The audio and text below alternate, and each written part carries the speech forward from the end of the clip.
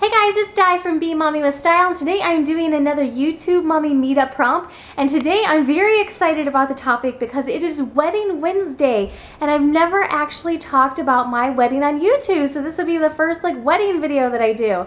And also, my husband and my wedding anniversary is in August, so it's very, very timely for us. Our anniversary is on the 20th, and so we are getting ready to celebrate 9 blissful years of being married. So I thought that this was really a timely video. So I'll answer the questions real quickly, but I actually have a wedding scrapbook and a wedding keepsake box here in front of me as well. So I'm going to take you through those and kind of show you a couple of things in those as well. So, are you married? Yes, I'm married, and we've been married for 9 years. I just answered both of those, and I'll show you a wedding picture in just a minute. And the next question is, what was great about your wedding, and what would you have done differently? So first of all, what was great about my wedding, what I absolutely never would ever change, was the location. I instantly fell in love with this location. I knew it was where I wanted to get married, and it was perfect. It was absolutely perfect. It was everything that I wanted. I thought it worked perfectly for my husband and myself, and it just was us. It was so us. And where we got married was Opryland Hotel in Nashville, Tennessee. We got married in the Delta Gardens right in front of a waterfall. It was gorgeous. I would not change that at all. 100% would not change that. The location was a bit awkward because every single person that went to the wedding, including myself and my husband, had to drive to the wedding or, get there somehow. I think everyone ended up driving. A couple people flew maybe. But anyways, regardless, everyone had to travel to get to the wedding. And so that was the only really awkward part about it, but I would hands down not change the location. It was perfect. It was perfect.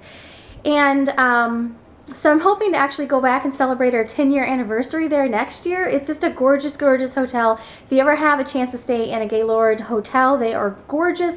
And the Opryland one, which I believe is the original one, is no exception. So hands down, the one thing I would not change and was great about my wedding was the location, and I'll definitely show lots of pictures. What would I have done differently?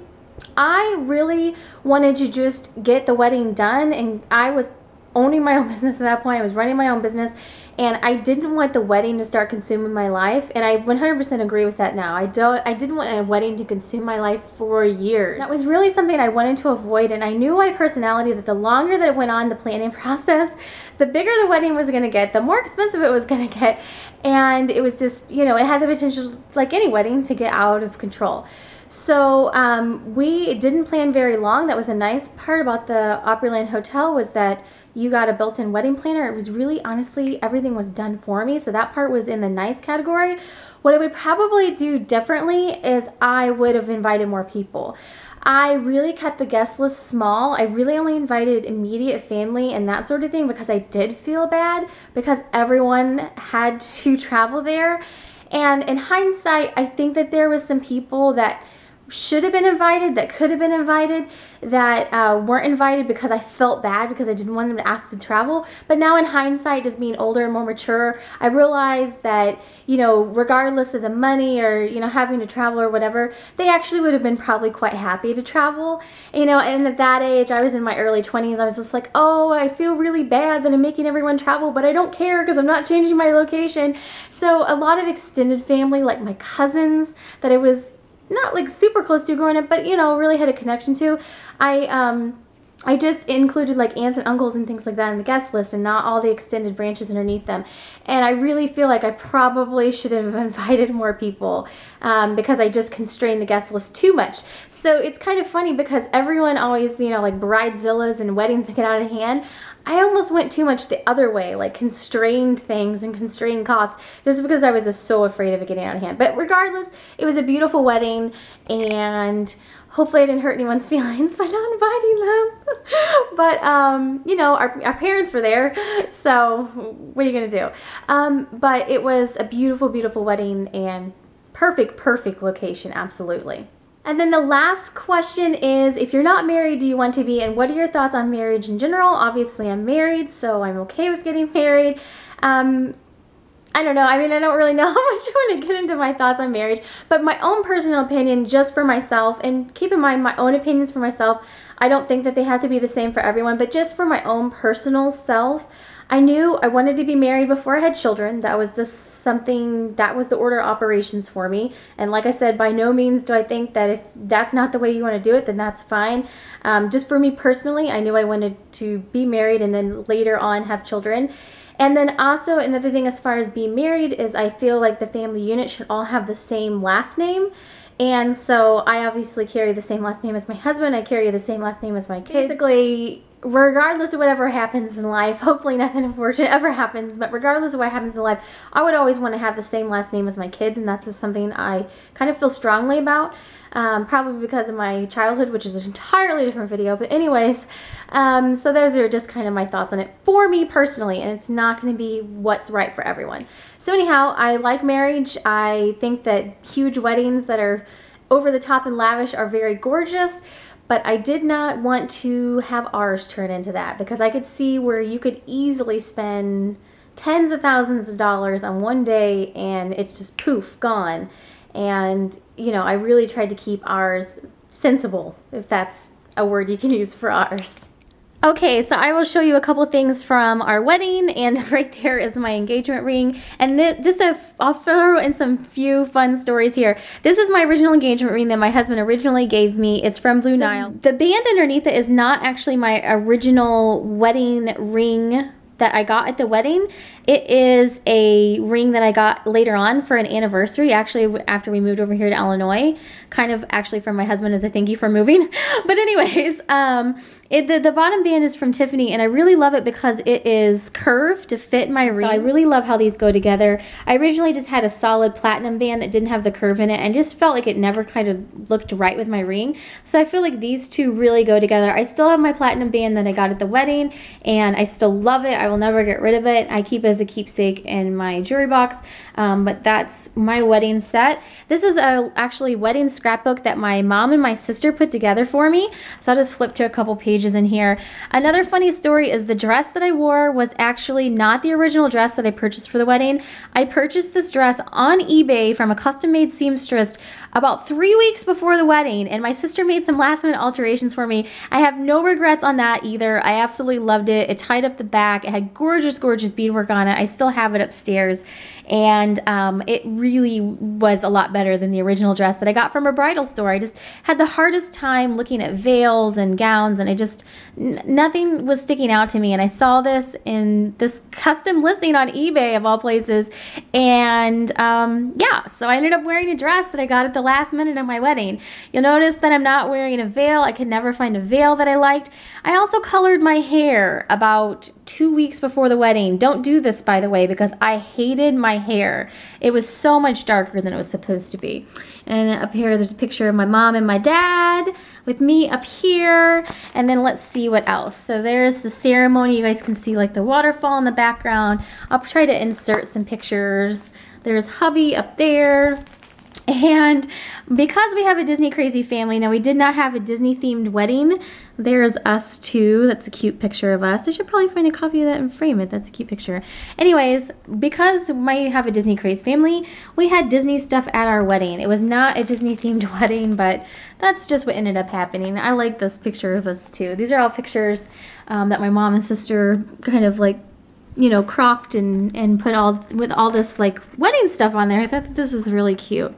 So then I still love like water. So my only two stipulations for the wedding was that I wanted to have a fountain underneath the cake, which you can see here. So I had a fountain underneath the cake. That was really my only like bridezilla thing, was I had to have a fountain underneath the cake, and I wanted to be by a waterfall, and both of those stipulations were met.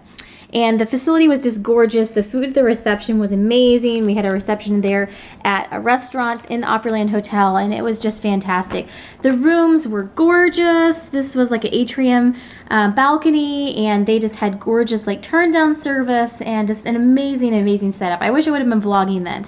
That would have been amazing. My shirt says Mrs. there.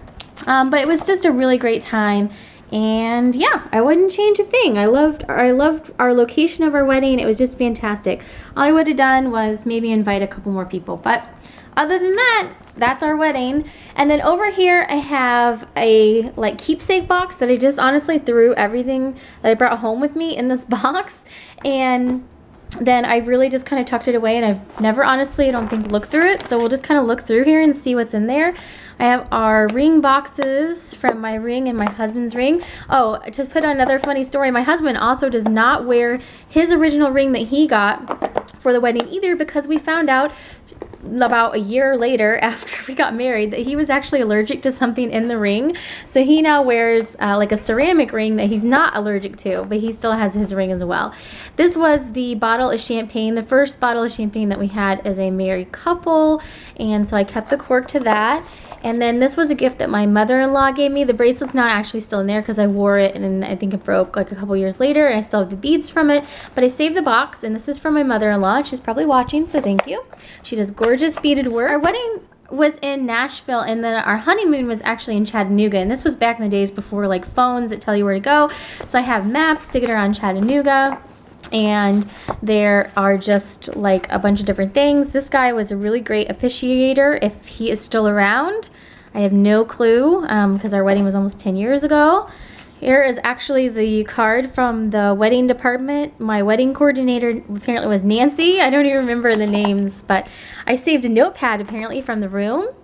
And there is the music from the wedding, the musician company. I think that was like the sample that they sent me or whatever. And then, let's see, a Tennessee map.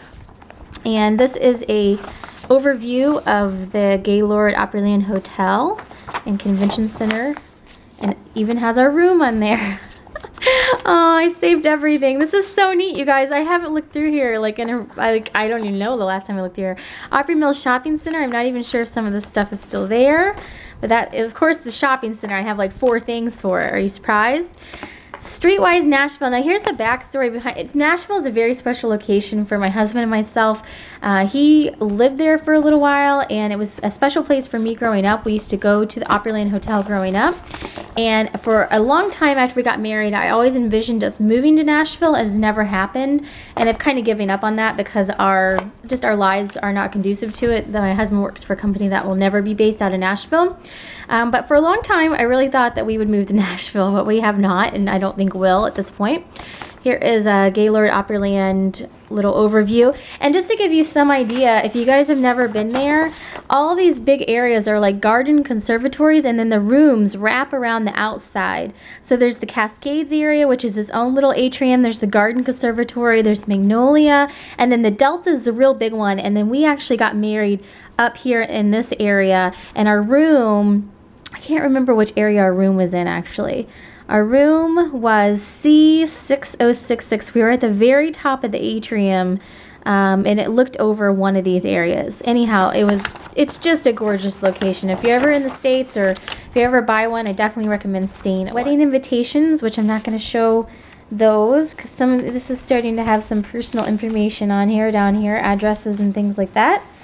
There is a cat with a lime football, and oh, look at this. There's little notes in here that my nieces drew me, little pictures they drew me. Made this a keepsake of everything like at the time, so good stuff. And then there's the stuff from Ruby Falls and stuff in Chattanooga down here.